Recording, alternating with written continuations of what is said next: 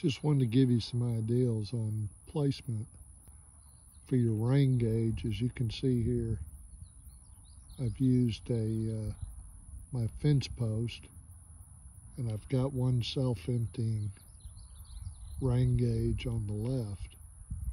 On the right is my manual Stratus gauge.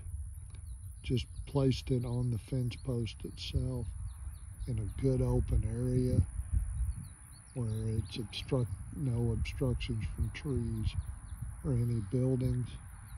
As you can see here, my fence line runs right outside my yard, so it's easy to get to.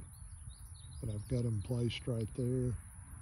And just to give you an idea, I've compared the Stratus on the right, the manual gauge, is a little bit more accurate than the self-emptying.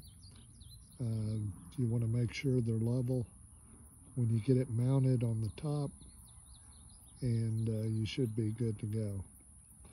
So just a brief little video there.